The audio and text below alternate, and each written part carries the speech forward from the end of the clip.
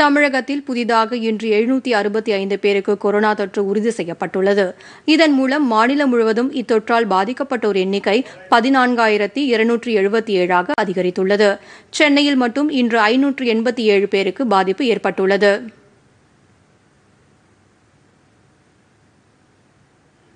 இதன் மூலம் தலைநகரில் பாதிக்கப்பட்டோர் எண்ணிக்கை 11,576ஆக உயர்ந்துள்ளது.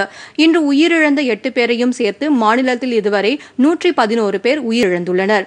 சிகிச்சையில் குணமடைந்த 833 பேர் இன்று வீடு திரும்பியுள்ளதாக தமிழக மக்கள் நல்வாழ்வுத்துறை தெரிவித்துள்ளது.